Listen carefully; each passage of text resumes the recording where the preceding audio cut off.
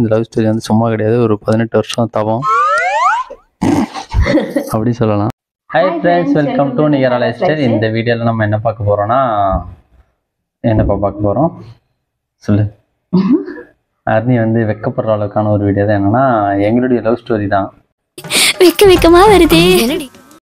அதனால் வந்துட்டு சரி, நிறைய பேர் கேட்டே இருந்தீங்க, உங்கள் லவ் ஸ்டோரி சொல்லுங்கள், உங்கள் லவ் ஸ்டோரி சொல்லுங்கன்ட்டு.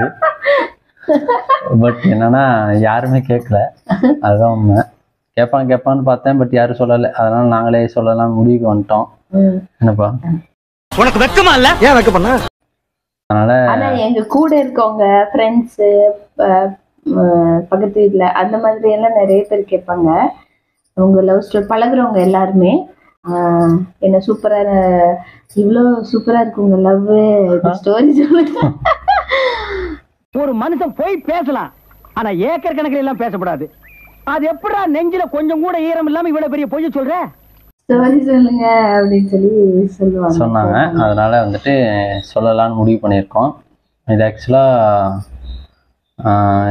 எத்தனை வருஷம் லவ்னு பார்த்தீங்கன்னா அர்னி சொல்லுவாங்க. அது அவர் ஒரு கணக்கு வச்சு ஆக்சுவலாக 2007 இவங்க என்ன லவ் பண்ண ஆரம்பித்தாங்க. ரெண்டு பேர் லவ் பண்ண ஆரம்பித்தோம். 2016 எங்களுக்கு மேரேஜ் ஆயிடுச்சு. 10 இயர்ஸ் லவ். பட்டு எந்த வந்து பார்த்தீங்கன்னா 2000 ஸ்டார்ட் ஆயிடுச்சு.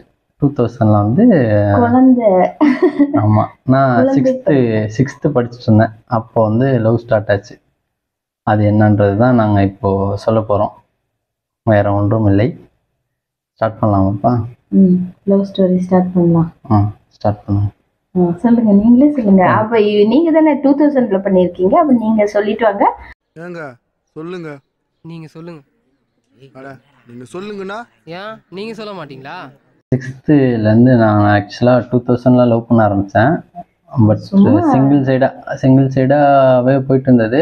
ஒரு 7 இயர்ஸ் கழிச்சு தான் அவங்க ஓகே சொன்னாங்க. அதான் நான் 6th பண்ணேன். அவங்க காலேஜ் வந்த பிறகு தான் வந்துட்டு ஓகேன்னு சொல்லி அக்செப்ட் பண்ணாங்க. இது என்னன்னா, அந்த அந்த இப்போ வந்து என்னுடைய ஸ்டோரி சொல்லிடுறேன், அதுக்கப்புறம் எங்கள் ஸ்டோரி சொல்கிறோம், சரிங்களா? இப்போ வந்து 6th வந்து எப்படி ஸ்டார்ட் ஆச்சுன்னா, ஒரு 3 ஃப்ரெண்ட்ஸ் இருந்தோம். அதே இந்த படத்தில் வர மாதிரி தான் 3 ஃப்ரெண்ட்ஸ் இருப்பாங்க, அதெல்லாம் தேடுவாங்கன்னா அந்த மாதிரி லவ் பண்ணலாம் முடிவு பண்ணி ஒரு 3 பேர் சேர்ந்து ஒரு முடிவெடுத்தோம். லவ்வர்ஸுக்காக தேடிட்டு இருந்தோம். சரி, பார்த்துட்டு 2 பேருக்கு ஒரு செட் ஆயிடுச்சு. எனக்கு மட்டும் செட்டே ஆகலை. சரி, என்னடா நமக்கு அமையமா அதான் சொல்லி தேடிட்டே இருந்தோம். அப்போ தான் பார்த்தா இவங்க கிடைச்சாங்க. எப்படி கிடைச்சாங்கன்னா, நானே சொல்கிற மாதிரி இருக்குது, கொஞ்சம் எடுத்து ஸ்டாக் விட்டீங்கன்னா கரெக்டாக இருக்கும். இல்லை, நீங்கள் எப்படி பார்த்தீங்கன்னு சொன்னீங்கன்னா 7th வரும்போது நான் கண்டினியூ பண்ணிடுறேன். சரி, ஓகே. அது எப்படின்னா, சரின்னு சொல்லிட்டு தேடிட்டு இருந்தால் எதுவும் கிடைக்கல. சரி சொல்லி 6th ஸ்டாண்டர்டில் கிளாஸ் உட்காந்து பார்த்தா, ஆக்சுவலாக வந்து எங்கள் 2 பேருமே கிளாஸ்மேட்டு தான். அது சொல்லிடுங்க ஃபஸ்ட்டு. 2 பேரும் கிளாஸ்மேட்டு, ஒரே கிளாஸ்மேட் தான் படிச்சிருந்தோம். பார்த்தா 6th ஸ்டாண்டர்டில் படிச்சிருந்தோம். வந்து இப்ப நான் என்ன உங்கள்கிட்ட சொல்றது, தேவையில்லாத ஐடியாலாம் கொடுத்துட்டு நம்மளை இறக்கி விட்டு படிக்க பார்க்கறானே. ஜர்க்குதே. சரி, அப்படியே கன்னியூ பண்ணுற கேட்டுக்கங்க. அந்த ஒரு நாள் அந்த எந்த ஒரு நாள்னா, இவங்க வந்துட்டு இவங்களுடைய பிறந்தநாள் அந்த அன்னைக்கு தான் வந்துட்டு வந்தாங்க. பார்த்தா செம்ம மேக்கப் போட்டு. மேக்கப் எல்லாம் போடுவாங்களா அப்பெல்லாம்? போய் அது மேக்கப் இல்லாம எப்படி இருப்பானா, எண்ணெய் வலிஞ்சு அப்படியே ரெட்டை ஜடை. ஸ்கூல்ல எப்படி வருவாங்க, எண்ணெய்லாம் போட்டு 2 ஜடை வாரி பின்னி அப்படித்தான் வருவாங்க. ரெட்டை ஜடை போட்டு. ஒரு நாள் தான் கொஞ்சம் நல்லா இருந்தாங்க. அந்த மாதிரி எண்ணெய் வலிஞ்சிட்டு இருந்தப்போ நான் இவங்களை கண்டுக்கவே இல்லை. சரி, யாராவது அப்படின்னு சொல்லிட்டு வந்துட்டோம். அதுக்கப்புறம் பார்த்தா அந்த அன்னைக்கு பர்த்டே அன்னைக்கு பார்த்தீங்கன்னா ஃபுல்லா மேக்கப் போட்டு ஒட்டை ஜடை போட்டு ஒரு ப்ரௌன் கலர் பேக் போட்டுருந்தாங்க. அப்போதாங்க பார்த்தேன், இவங்கள தான் முடிவு பண்ணணும்னு சொல்லிட்டு அந்த 2 பேர்கிட்ட போய் கேட்டேன். ஏன்னா அவங்களுக்கு ஆல்ரெடி அந்த பசங்களுக்கு செட் ஆயிடுச்சு. 2 பேர்கிட்ட போய் கேட்டேன்னா, ஓகேடாப்பா அர்னியே பார்த்துக்கடா அப்படின்ட்டாங்க. சரி, அர்னியே வா அப்படின்னு சொல்லிட்டு ஒரு நாள் ஃபுல்லாக ஈவினிங் வரைக்கும் முடிவு பண்ணுறதுக்கே டைம் எடுத்துட்டேன். பண்ணலாமா வேணாமான்ட்டு. 6th தான், பட் இருந்தாலும் முடிவு பண்ணேன். சரி பண்ணிவிட்டு, சரி அர்னி தான் அப்படின்னு சொல்லிட்டு செட் பண்ணது தான். 2000 செட் பண்ணேன். ஆனா வந்து அப்ப வந்து இவரு யாருன்னு கூட எனக்கு தெரியாது. நான் இவரை பார்த்து 6th சொல்றாரு. 6th இவரு எங்க உட்கார்ந்துருந்தாரு, பெஞ்ச்ல எந்த பெஞ்ச்ல உட்கார்ந்துருந்தாரு, இவரை பார்த்த மாதிரி ஞாபகம் சுத்தமா இல்லை. அந்த மாதிரி எனக்கும் ஞாபகம் இருக்கு. ஏன்னா உங்களுக்கு ஞாபகம் இருக்குமா? எனக்கு ஞாபகம் இருக்கு. ஏன்னா இவங்கள தான் நான் பார்த்துட்டே இருந்தேன் இல்லைங்களா, அதனால வந்துட்டு ஞாபகம் இருந்தது. ஓகேங்களா, இப்படி தான் வந்துட்டு இவங்களை சூஸ் பண்ணதே நான் ஃபஸ்ட்டு. சரி சூஸ் பண்ணிட்டாங்களா, நெக்ஸ்ட் என்ன ஆச்சு அப்படின்னா அப்படியே பார்த்துட்டு இருப்பேன். பட் என்னன்னா வந்துட்டு இவங்க கொஞ்சம் படிப்பாங்க, நான் வந்து ரொம்ப நல்லா படிப்பேன். நல்லா சரிங்களா, சரி ஓகே ஏதோ படிப்பேன்னு வச்சுங்களேன். சரி படிக்க மாட்டேன் ஓகே. நான் வந்து லாஸ்ட் பெஞ்சு எப்படி இருப்பான்னு தெரியும் உங்களுக்கு, அந்த மாதிரி வந்துட்டு லாஸ்ட் பெஞ்சு, இவன் வந்து ஃபஸ்ட் பெஞ்சு. அதனால் இவங்க கொஞ்சம் பெரிய கேங்கு, நல்லா படிக்கிற கேங்கு. நம்ம வந்து படிக்காத கேங்காக இருந்தால் அப்படியே சுற்றிட்டே இருந்தோம். ஆனால் வந்து சுத்தமாங்க அவங்களுக்கு என்னை பிடிக்கவே பிடிக்காது அறவே. அது என்னன்னே தெரியல, என்ன பிடிக்கலையா இல்லை என் மூஞ்ச பிடிக்கலையா? சிக்ஸ்த்துலலாம் எனக்கு தெரியாது அவரை. நான் வந்து அதை ஃபஸ்ட்டு அவ பார்த்து எனக்கு தெரிஞ்சது வந்து சிக்ஸ்த்தில் இவ்வளோ தான் நடந்திருக்குன்னு சொன்னார். எனக்கு அதை பற்றி தெரியாது, அவரை நானும் பார்த்ததில்ல. 7th வந்து தான் இவர் லவ் பண்ணுறாருன்ற விஷயம் எனக்கு தெரிஞ்சது. அது வந்துட்டு அது ஒரு தனியாக சொல்லணும் ஸ்டோரியா, அது நான் சிம்பிளாக முடிச்சிடுறேன். என்னன்னா வந்துட்டு என் ஃப்ரெண்டு வந்து அவங்க கூட அதாவது அந்த கிளாஸ்லேயே பொண்ணே லவ் பண்ணிருந்தான். அப்போது அவங்களுக்குள்ள யார் பார்த்து அது அவங்க ஒருத்தர், அது பேர் வேணாம். அப்போது பண்ணிருந்துருக்காங்க. டக்குன்னு அப்படியே பேச்சுவார்த்தையில் அந்த பொண்ணு அருணிட்ட சொல்லவா, நீ லவ் பண்ணுறது சொல்லவான்னு நான் வேணான்றா. அந்த பக்கத்தில் அந்த 2 பசங்க சொல்லு தைரியம் இருந்தால் நீ சொல்லிக்கன்றானுங்க. நான் கெஞ்சிறேன் அந்த பொண்ணுகிட்ட. கடைசியில் டக்குன்னு பார்த்தா கரெக்டாக லஞ்ச் டைமில் வந்துட்டு அருணிட்ட சொல்லிட்டாங்க இந்த மாதிரி வந்து லஞ்ச் டைமுக்கு முன்னாடி இந்த மாதிரின்னு சொல்லிட்டாங்க. சொன்னோன்னா அந்த யாரா இவன், இந்த பையனை பார்த்ததே இல்லையே, பேர் என்ன, ராஜா அப்படின்னு சொன்னானே, அப்படியே ஒரு பையனா அப்படின்னு சொல்லிட்டு அப்பதான் பாக்குறேன். முதல்ல பார்க்க கூட இல்ல, பிடிக்காது சுத்தமா, பார்த்தேன் சரிடா அப்படின்னு சொல்லிட்டு என்ன பண்ணோன்னா, ஒரு இது தெரிஞ்ச உடனே லஞ்ச் டைம் வந்துருச்சு, கரெக்டாக சாப்பிட்டுட்டு ஒரு 4-5 பொண்ணுங்களப்பா 5 பேர் இருக்கோம். எல்லாரும் என்ன பண்ணோன்னா, சரி ஹெட்மாஸ்டர்கிட்ட சொல்லிடலாம் அப்படின்னு சொல்லி நேராக கிளம்பி ஹெட்மாஸ்டர்கிட்ட போயிட்டோம். பார்த்தா அன்னைக்கு அவர் லீவு. சரி ஏஹெச்எம் இருப்பாருன்னு சொல்லி பார்த்தா, சரி அவர்கிட்டயாவது சொல்லி கம்ப்ளைண்ட் பண்ணலான்னு சொல்லி பார்த்தா அவரும் இல்லை. சரி என்னடா பண்ணுறது, இது இப்படியே விடக்கூடாது, கண்டிப்பாக கம்ப்ளைண்ட் பண்ணியே ஆகணும்னு சொல்லிட்டு கிளாஸ் டீச்சர்னு ஒருத்தர் இருப்பார்ல, அவர்கிட்ட வந்து கம்ப்ளைண்ட் பண்ணிட்டோம். பாருங்க, இது வந்து மத்தியானம் 12 மணிக்கு நடந்தது. நான் அது வரைக்கும் வந்து அந்த லஞ்ச் டைம்ல இது ஹெச்எம்எல்னு சொல்லி வந்துட்டோம் ரிட்டனு. அப்போ வந்துட்டு இவரோட பழைய இதுல வருது. இப்போ அவருன்னு தான் கும்பிட்றேன். இவரோட ஃப்ரெண்டு வந்துட்டு ஒரு பையன், ஐயோ தயவுசெய்து அருணி சொல்லிடாத அவன் விஷம் குடிச்சிருவான், விஷத்திலே பிறந்து வளர்ந்தவீடா நாங்க அப்படிதான் சொன்னான் அந்த பையன். நீ மட்டும் சொல்லிட்டேன்னா அவன் விஷ குடிச்சு செத்துருவான்னா, நான் ஐயோ ரொம்ப நல்லது அப்படியே செய்ய சொல்லு, கண்டிப்பா நான் சொல்லுவேன் அப்படின்னு சொல்லிட்டு வந்துட்டோம். அந்த மாதிரிலாம் சொல்லிட்டாங்க. நான் மதியானம் சாப்பாடு சாப்பிடல, கிரவுண்டுக்கு போறேன். கிரவுண்டுக்கு போய் யாரை பார்த்தாலும் என்ன பார்க்குற மாதிரியே இருக்கு. எல்லாத்தையும் சொல்லிட்டாங்களான்னு சொல்லிட்டு அவர் பதறி போய் கிளாஸ்க்கு வந்த பிறகு ஒரு சம்பவம் வச்சாங்க பாருங்க. என்ன பண்ணுவாங்கன்னா, நேராக அப்படியே அங்கேருந்து மிஸ்கிட்ட போவாங்க. ஒரு பீரியட் இது நடந்த 4 பீரியட் இருக்கும். லஞ்சுக்கு அப்புறம் போவாங்க, அப்படியே பார்த்துட்டு ரிட்டர்ன் வந்துடுவாங்க. நம்மளும் இப்படி குண்டு வெடிக்குமா வெடிக்காதா போவாங்களா வைக்கவாங்களா அப்படின்னு சொல்லிட்டே இருந்தோம். கடைசியாக லாஸ்ட் பீரியடுங்க, ஒரு 4 o'clock சொல்லிட்டாங்க. 4 மணி தானேப்பா, 4 மணிக்கு தானே, 4 மணிக்கு சொன்னாங்க. 4:45 கிளாஸ் விட உங்களுக்கு பீரியட் முடியும். எங்களை வச்சு செஞ்சாங்க பாருங்க. என்ன வச்சு நின்று அந்த பீரியட் ஃபுல்லாக என்ன பார்த்தா டாபிக். அவர் என்னன்னா சொன்னார் தெரியுங்களா, அவர் என்ன, ஐயோ அவரை மறக்கவே முடியாது. அந்த பேர் கடைசி வரைக்கும் எனக்கு வந்துருச்சு. அவ்வளோ திட்டுறாரு, கையில் அடிக்கிறாரு, மிரட்டுறாரு.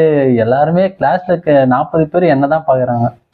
சரி நான் என்னடா சொல்றது அப்படின்னு சொல்லிட்டு வேற வழி இல்லைன்னு மூஞ்சி இல்லைன்றாரு, மூஞ்சில மூக்கு இல்லைங்கிறாரு, மூக்குல ஓட்டலைங்கிறாரு, கண்ணு இல்லை. மூஞ்சி பத்தி அவனுக்கு பழைய 5 காசு மாதிரி. ஏறுமே எதுக்கடா இங்க வந்த, படிக்க வந்தா நீ சைட் அடிக்க வந்த? இதெல்லாம் ஒரு மூஞ்சா, உனக்கு இதெல்லாம் தேவையா, லவ் தேவையா, உனக்கு ஒரு கேடா அப்படின்னு கண்ணாமண்ணான்னு பேசிட்டாரு. எனக்கு சாரி சாருங்கிற, நீ என்ன சாரிங்கிற, அந்த பொண்ணு எப்படி ஹர்ட் ஆகுதுன்றாரு. ஆனால் இவங்கள பார்த்தேங்க. ஆனால் அந்த மாதிரி ஒரு சிம்டம்ஸ் கூட இல்லை. அப்பாடா எப்படியோ சொல்லிட்டேன்டா, இவனை திட்டுவாங்க வச்சிட்டேன்டா அப்படின்னு சொல்லிட்டு நான் என்னை வச்சு பின்ன அந்த வயசுல எல்லாம் கொஞ்சம் ஓவர் தானே, அதனாலதான் சரி. காதல் எந்த வயசுனாலும் வருங்க. குழந்தை பருவத்தில் கூட வரும். எனக்கு வந்திருக்கும் நினைக்கிறேன், தெரில. அந்த மாதிரி பண்ணிட்டாங்க. அந்த பீரியட் ஃபுல்லாக வச்சுட்டு குழந்தை பருவம் தான். ஏன்னா இது வாலிப வயசு. அது எனக்கு கொஞ்சம் பெரிய பருவம். அதனால் வந்துட்டு வச்சு அந்த பீரியட் ஃபுல்லாக வச்சு அதை செஞ்சு முடிச்சிட்டாங்க. அடுத்த நாள் 2 நாள் நான் லீவு போட்டு ஸ்கூலுக்கு வராமல், ஐயோ ஸ்கூலுக்கே போகக்கூடாதுன்னு எங்கள் அம்மா என்ன அடிக்க வந்து இதெல்லாம் பார்த்தாங்க தெரியும் அவங்களுக்கு. தீர்த்துட்டாங்க. அடுத்த நாள் பொறுமையாக அப்படியே இந்த பூனை ஏதாவது எடுக்க போகிறப்படி பொறுமையாக வருமா அந்த மாதிரி ஸ்கூலுக்கு வந்தாங்க. பொறுமையாக பதுங்கி வரதான். ஓகே, பதுங்கி வந்தா எதுவுமே நடக்கலை. நார்மலாக அவங்க கேஷுவலாக வந்துட்டாங்க, நான் கேஷுவலாக வந்துட்டேன். அதுக்கப்புறம் நான் படிப்புன்ட்டு அப்பயும் திருந்தலைங்க. படிப்பும் இல்லை ஒன்றும் இல்லை. மறுபடியும் இவங்களே பார்த்தா அதுக்கப்புறமேட்டு சுத்தமா கண்டுக்கவே இல்லை. நானும் அப்பாடா நிம்மதி அப்படின்னு சொல்லிட்டு அப்புறமேட்டு 7th ஃபுல்லாக அப்படியே போயிடுச்சு. 8th சுத்தமா கண்டுக்கவே இல்லை. அப்போ வந்து சரி கண்டுக்கலன்னு சொல்லி நிம்மதி அந்த மாதிரி ஆயிடுச்சு. அதுக்கப்புறமேட்டு 9th வந்தோடனே 9th வந்துட்டோம். அவர் லீலி ஸ்டார்ட் பண்ணிட்டு 9th இருந்தாலும் என்ன ஆச்சுன்னா, சரி ரொம்ப நாள் கேப் விட்டோமே, மறுபடியும் ரீகன்டினியூ பண்ணலாம் அப்படின்னு சொல்லிட்டு என்ன பண்ணிட்டாங்க, அவங்க வந்து ரைட் சைடில் உட்காந்துருப்பாங்க, நாங்கள் லெஃப்ட் சைடில். அதாவது இந்த ஹைட் வரியாக உட்காந்துருப்பாங்க. அப்போ நான் ஃபஸ்ட்டு பெஞ்சு, இவங்க செகண்ட் பெஞ்சு. சரி சொல்லிட்டு ஃபஸ்ட்டு பெஞ்சில் ஃபஸ்ட் ஆள் நான் ஹைட்டில் கம்மியில், நான் தான் ஃபஸ்ட் செகண்ட் ஆகும். அவங்க வந்து ஃபஸ்ட்டு செகண்ட் பெஞ்சில் உட்காந்துருப்பாங்க. அப்படியே பொறுமையாக அப்படியே திரும்பி ஸ்லோவாக திரும்பி பார்ப்போங்க. பார்க்குறப்ப சூப்பராக இருப்பாங்க. ஆனால் என்ன பண்ணுறது, உண்மைதான் சொல்கிறேன். பார்த்துட்டு அப்படியே பார்ப்போன்னா, பார்த்துட்டு எப்போதும் நான் என்ன பண்ணுவேன்னா, பார்த்துட்டு அவங்க பார்த்தோன்னு திரும்பிடுவேன். அதுக்கப்புறம் கொஞ்சம் தைரியமாயிட்டு என்ன பண்ணிட்டு 9th வந்துட்டேமே அப்படின்னு சொல்லிட்டு பார்த்துட்டு அவங்கள அப்படியே பார்த்துட்டே இருப்பேன். அவங்க பார்த்து திரும்புவாங்க. என்ன சொல்லுவீங்க அப்போ? பார்த்து திரும்புவனா? இல்லை, அப்போ பார்க்க எல்லாம் மாட்டேன். திரும்ப பின்னாடி வர ஆரம்பிச்சிட்டாங்க. என்னடா இவன் இன்னும் திருந்தலையே அப்படின்னு சொல்லிட்டு டெய்லி கிளாஸ்ல பார்த்துட்டே இருந்தேன். அதில் அந்த 10th எக்ஸாம் அப்போ வந்துட்டு 10th பப்ளிக் எக்ஸாம் அப்போ என்னன்னா, நாங்கள் 9th அதனால ஆஃப் டே தான் கிளாஸ் இருக்கும் எங்களுக்கு. அப்போ என்ன பண்ணுவோம்னா, வீட்டிலேருந்து கரெக்டாக 11 மணிக்கெலாம் நானும் என் ஃப்ரெண்டு கிளம்பிவிடும், அசோக்குன்னு சொல்லிட்டு. கடை கிளம்பிட்டு இவங்க வீட்டுக்கிட்ட பிக்கப் பண்ண போய்டும். சரி தனியாக வராங்களே பிக்கப்பு ஓகே அவங்க பார்க்க போகிறோன்னு வச்சுக்கோங்களேன். பின்னாடியே வருவாங்க. நானும் என்னடா இது திரும்பி ஸ்டார்ட் பண்ணிட்டாங்களா, ஐயோ. கீழே ஒரு ரோடு பிளைனா இருக்கும், மேலே இன்னொரு ரோடு இருக்கும். அந்த ரோட்ல இருந்து பார்த்தா கீழே நடந்து போறவங்க எல்லாம் தெரியும். அந்த ரோட்ல இருந்து விசில் அடிச்சுட்டு ஒரு 4-5 ஃப்ரெண்ட்ஸ் கூட சேர்ந்துருவாரு. விசில் அடிச்சுட்டு அந்த மாதிரியே வருவாங்க. நாங்க ஐயோ எப்படா இங்க இருந்து போவோம், கிராஸ் இது பண்ணி போவோம், வீட்டுக்கு போவோம்னு ஆயிரும். அந்த அளவுக்கு டார்ச்சர் பண்ணுவாரு. ஆனா டெய்லியும் கன்ஃபார்ம் டெய்லியும் காலை 11 மணிக்கு கிளம்பிடுறேன். என்ன போற பசங்களுக்கு அவங்களுக்கு ஏதாவது ஒரு முகத்தை கூட நான் பார்த்ததே இல்லை. அந்த 9th பின்னாடியே வருவாங்க அப்படின்வாங்க. ஆனா கிளியராகவே என்னன்னா மூஞ்சி ஞாபகம் இல்லை. ஏன்னா பட் எனக்கு வந்து ஞாபகம் இருக்கு, அவங்க எப்படி இருந்தாங்க, எப்படி நடந்தாங்க, எப்படி இருப்பாங்க அப்படின்றலாம். அதே மாதிரி ரெகுலராக போயிட்டு வந்துட்டு இருந்தாங்க. திடீர்னு ஒரு நாள் ஒரு சம்பவம் நடந்துச்சு பாருங்க. என்ன சம்பவம் சொல்லுங்க? ரொம்ப நாள் பார்த்தோம், இவரு சரிப்பட்டு வர மாதிரி தெரியல. அதனால சரி எங்க அக்கா எங்க அண்ணா எல்லாம் ஒரே கிளாஸ் தான், அக்காட்ட போய் சொல்லி கொடுத்துட்டோம். அப்புறம் அக்காட்ட சொல்லிட்டு என்ன பண்ணிட்டாங்கன்னா, நான் 10th, அக்கா 10th, அண்ணன் 10th, அண்ணா அக்கா 10th. அதுக்கப்புறம் என்ன ஆச்சுன்னா, ஒரு நாள் பார்த்துட்டு ரிட்டர்னு வந்துட்டு அப்படியே ஸ்கூலுக்கு இவங்க பின்னாடியே வந்துடும் இல்லைங்களா. வந்துட்டு நடந்துட்டு டக்குன்னு ஒரு கை மட்டும் என்னை பிடிச்சி உள்ளே இழுத்தது ஒரு கிளாஸ்க்குள்ள. யாரா இது அப்படின்ட்டு போனால் டக்குன்னு உள்ளே போய் பார்த்தா இவங்க அண்ணன், ஒரு பெரியக்கா, அவங்களுடைய ஒரு தங்கச்சி, அவங்களுடைய ஒரு தங்கச்சி, ஒரு 4 பேர் உள்ளே இருந்தாங்க. அவங்க ஃப்ரெண்ட்ஸ் ஒரு 2-3 பேர். பார்த்தோன்னே அப்படியே கொலைகள் நடுங்கிருச்சு. சரி இருந்தாலும் நம்ம பயத்தை காட்டிக்கூடாதுன்னு சொல்லிட்டு அப்படியே ஷாக்காகி அப்படியே நின்றுருந்தேன். அவங்க பாட்டு என்ன உனக்கு திமிரா இது கண்ணா அப்படின்னு பேசிட்டு இருந்தாங்கன்னு வச்சுக்கோங்களேன் இவங்களை. ஆனால் இவங்க மட்டும் சைலண்ட்டாக வெளியே இருக்காங்க. சைலண்ட்டாக வெளியே இருந்து அப்படியே பார்த்துட்டே இருக்காங்க. கிளாஸ்ல இருந்தேன் நான், கூப்பிட்டு அமிச்சாங்க. கூப்பிட்டு அமிச்சிருக்கான். வந்துட்டு எப்படா அடி வாங்குவேன்னு சொல்லிட்டு வெயிட் பண்ணிட்டு இருக்கிறாங்க. சரி வெயிட் பண்ணிட்டே இருந்துட்டு டக்குன்னு இவங்கள பார்த்தேன்னு என்ன ஆயிடுச்சு, எனக்கு அப்படியே ஒரு ஸ்பார்க் வந்துட்டு உங்கள் தங்கச்சி பெரிய அழகியா அப்படின்னு கேட்டேன். உலக அழகியா? உலக அழகியாவை பின்னாடி போகிறதுக்கா அப்படின்ட்டாங்க ஒரு எமோஷனில். டப்புன்னு என்ன பண்ணான்னு கேளுங்க. சட்டையை வலிச்சு அடிச்சாங்க சார் அவங்க அக்கா, பெரிய அக்கா என்ன பண்ணாங்க, டக்குன்னு டெஸ்க் மேலே சாஞ்சு நின்று இருந்தாங்க. அப்படியே நெஞ்சு சட்டையை பிடிச்சி ஒரு தள்ளாங்க பாருங்க, குலுக்கி அப்படியே டெஸ்கோட ரிவர்ஸ்ல போயிட்டு பப்பரப்பான்னு சொல்லிட்டு ஃபார்வர்டு வந்தேன். தெரியுது இவ்வளவு பெரிய மூட்டை வச்சுக்கிட்டு ஒரு ஏத்து வாருங்க இங்க வந்துருச்சு. வந்தோன்னு ஒரு மாதிரி கலங்கிட்டேன். ஆனா அப்பதான் என் நண்பர் இருந்தாங்க. யாரும் பார்க்கல. யாரு? அசோக்குன்ட்டு.